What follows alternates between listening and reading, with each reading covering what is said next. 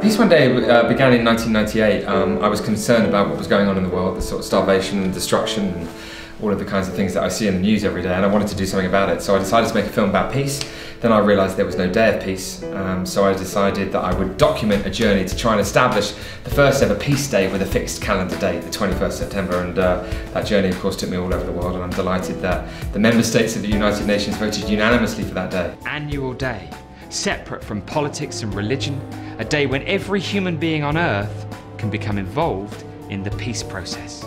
To obviously have this opportunity to be here in Northern Ireland and sort of, open the London 2012 festival is a real dream come true, and it's a great honour. And to be in Derry Londonderry, wow, it couldn't get any better. The show is the opening of the festival, but it also marks a 3-month countdown to global truce, the 21st of September, where we hope to see the largest reduction of violence ever recorded and the largest gathering of individuals in the name of peace. So the city and the location and everything that show represents is much more than music.